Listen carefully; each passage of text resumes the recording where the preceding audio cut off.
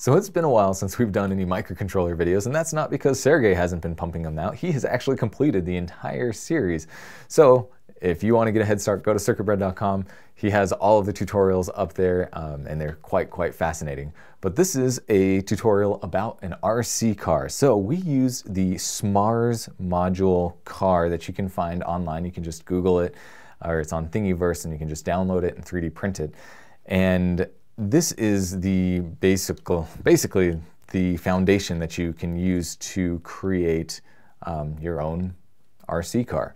So the thing is I really stink at 3D printing, and I hadn't 3D printed anything on my printer for a while, and my settings are terrible. So this is kind of embarrassing. So I decided to keep this because I was like, well, this will show people how terrible it can be, yet still successful. And then I'll show you a clip of Sergey showing his off, which works phenomenally better than mine. Ooh, yeah, even wires are coming out right now. Let's get that fixed. Okay, so one of the things that I want to go over is you have the chassis. So this is the physical chassis that you 3D print, and you can see pretty obviously that it's all 3D printed. Now, we did a continuous servo conversion video, and that was actually in preparation for this because I took both of these servos and I turned them into continuous rotation servos, and now they are what is driving this. So if you don't know how to do that, go and check it out. We tried to make that as useful as possible, and hopefully you do find it useful. But that is the premise of this, is just you've got these two servos driving these front wheels, and then they're tracked to turn these. Now, if you jump on to the tutorial, he gives some tips and tricks that I did not follow well enough.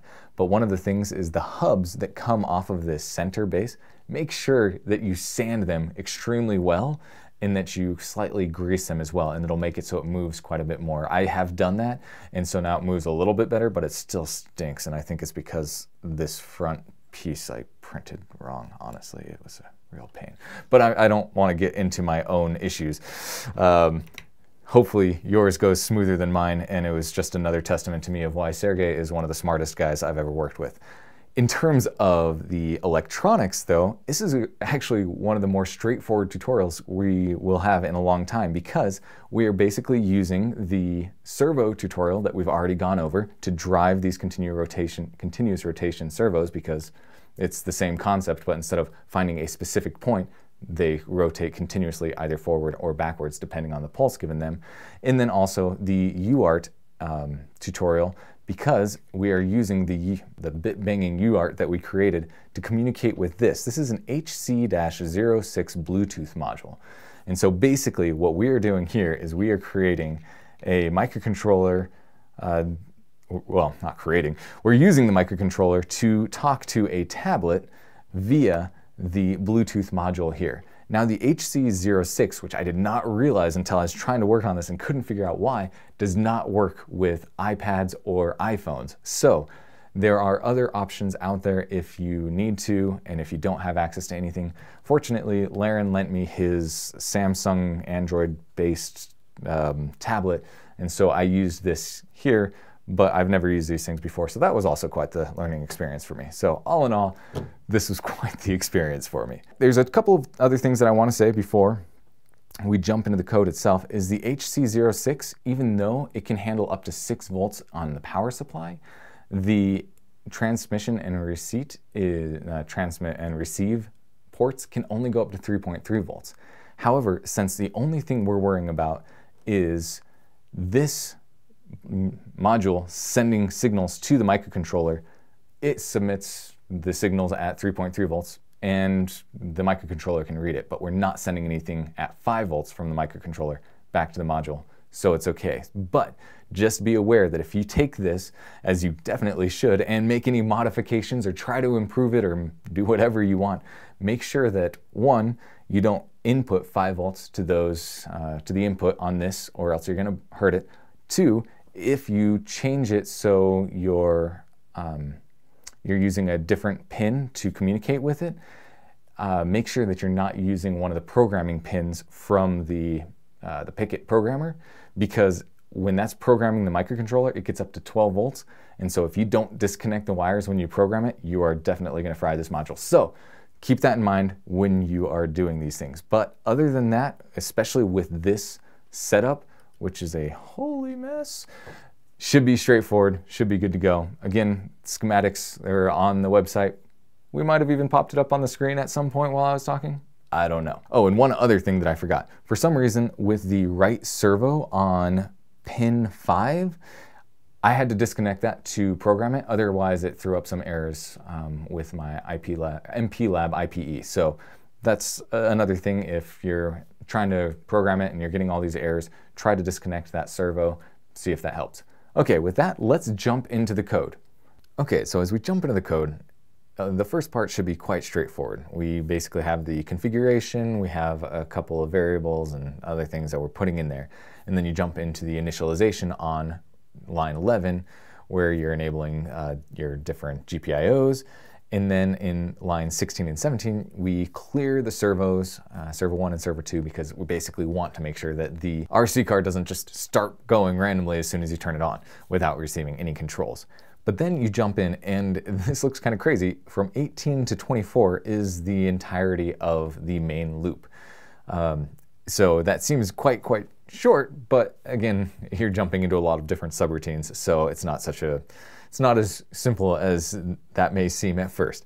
So as we go through, basically what we're doing is we're checking to see if the servo 1 is not stopped, as it says there, and then we jump into the subroutine control servo. So on the control servo subroutine, your very first thing is trying to see if timer 0 is 0.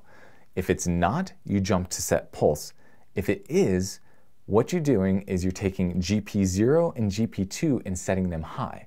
Now the reason you're doing this is because timer 0, we've set it up, and ideally it'd be 20 milliseconds in length, but in reality it's going to be closer to 33 milliseconds with the way we have it set up. But we have this pulse that's 33 milliseconds in length, and we know that depending on how we want our servos to turn, that we need to send them a high pulse between 1 and 2 milliseconds long. So what you're doing is, at the beginning when timer 0 is 0, you're making GP0 and GP2 high, and then when you come back and you check that again and say, okay, timer 0 is no longer 0, you jump down to set pulse. And at this point, what you're doing is you're comparing the length of time that timer 0 has been going from that 0 point and compare it to your servo 1 and servo 2 variables. And so we will talk about where those numbers come from in a second, but as soon as timer 0 is equal to servo 1, then you drop that output GPIO, and same thing, as soon as timer 0 is the same as servo 2, you drop that output GPIO. And that way, of that 33 milliseconds, you know exactly how long has been high, and then the rest of it is low. So that is what you're doing in 26 through 42 with the control servo and the set pulse. So with that, you might wonder, hey, where are we getting that servo 1 and servo 2 variable? Where are we getting those numbers? Now that is actually coming from the Bluetooth module. Now in line 44, all the way down to 62, that is something that we already learned in the UART tutorial about how we are receiving data. So I'm not going to go into depth on that, but from 44 to 62, we're receiving the data, and that data is basically going to give us a number between 1 and 9. Now after this, from 63, you can see check left, and that goes down to 72.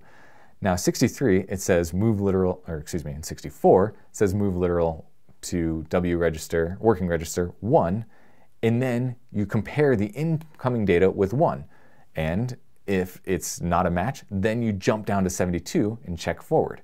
And you do the same thing to check forward. Hey, is it 2? If it's a match, then you go through and you perform the instructions. Otherwise, you go to check right, and then you go check backwards.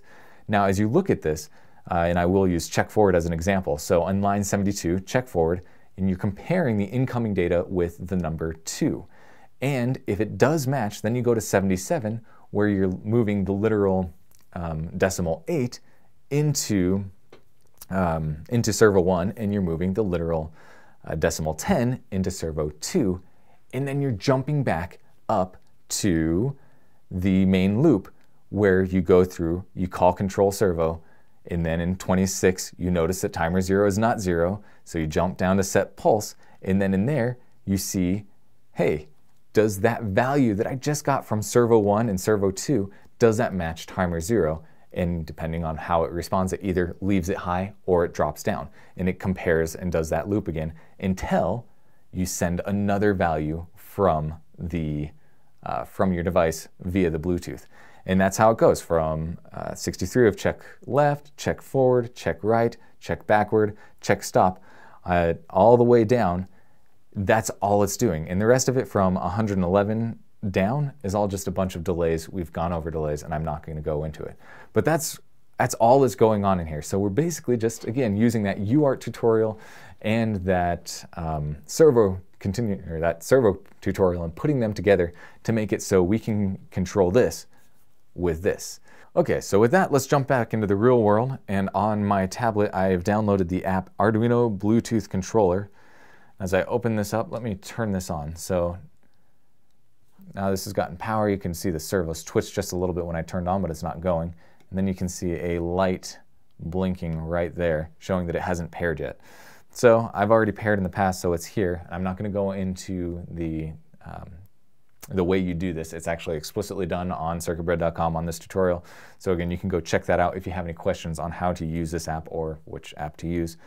But then I connect in controller mode, and this is where you're going to see exactly how terrible my my end result was. So let me hold this up a little bit so it can actually at least go a little bit forward. But now as I press forward, it should be going forward. It's not though. It's going the other way. Oh, maybe I'm just holding this backwards because now it's going forward. Now it's going left. You can see like it's just really struggling, and that is that way. Oh, there we go. Now it's going directly. Now the way this is set up, and I'm sorry, I'm being really spastic here, is then you have the X to stop it. But now you can see how it goes. Let's see. Let's flash up really quick what this should look like. So let's show what Sergey's looks like.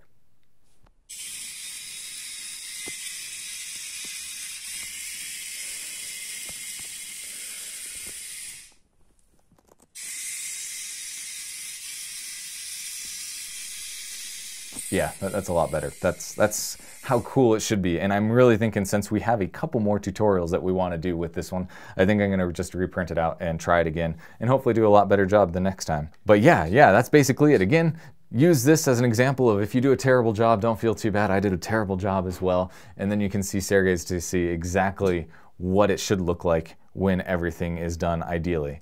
So that's really it. The RC car, again, this is just one of those things where it's kind of fun to make a more practical version. And as we improve on this and we put different sensors on this, we can also make it a lot smaller. Again, this is, for me, this is very much lab ready, not anything that I'd want to play with. I'd want to condense everything down and have it separate battery. And those are totally things I strongly recommend you do because I'm going to have to pretty soon. But hopefully that made sense. Hopefully that was interesting. I'm trying to get back and get all of these tutorials done that Sergey has put out, but he is just he's a madman. He can make these tutorials faster than I can make videos on them. So I'm very impressed. In the meantime, again, go jump and check out his written tutorials if you don't want to stop just because I haven't gotten through all of them. If you like this video, subscribe, all those sort of things. Have a great one. We'll see you in the next one.